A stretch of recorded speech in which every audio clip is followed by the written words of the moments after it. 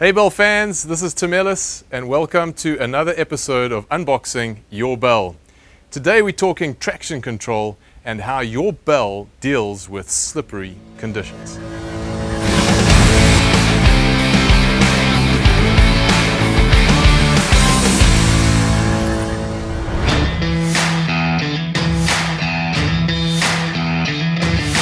We all know that ADTs often work in very slippery conditions, and that can often take a lot of operator training to make sure that your operator engages the traction control system at the right time to improve traction and to also protect your diffs.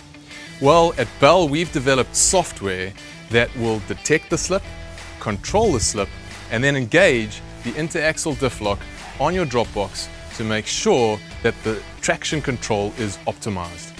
Let's jump in and take a look and see how that works.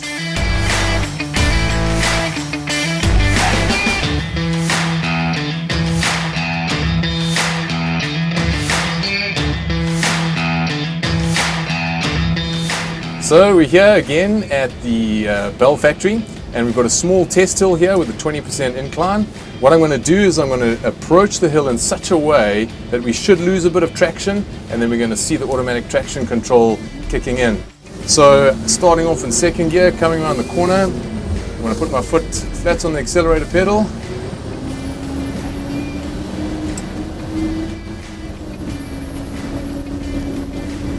And there you see the automatic traction control light kicking in. And what's beautiful about the system is that the D-torque is so quick that the operator can continue to drive without feeling much of an interruption in his drive line.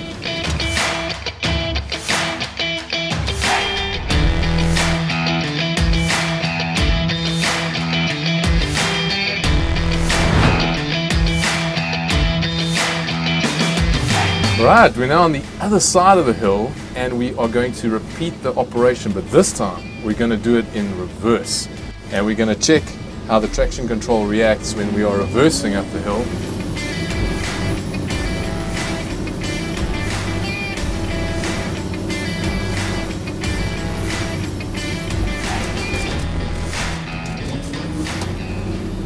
That time we had a little bit of a heavier D-torque, as you felt and saw. But you can see the interaxial diff lock has engaged.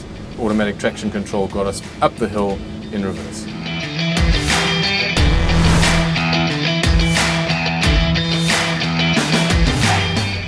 So now we've seen your Bell traction control in action, and I'd like to make two other points. First of all, the large Bell machines have got a system called CTD. It's a cross-tractional device that locks the left and the right wheel in case there's further slip.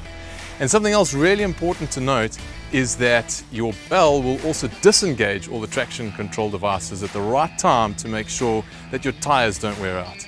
So guys, if you've enjoyed this week, please like, subscribe. We'd love to hear from you. Leave a comment below, and until next week, keep unboxing your Bell.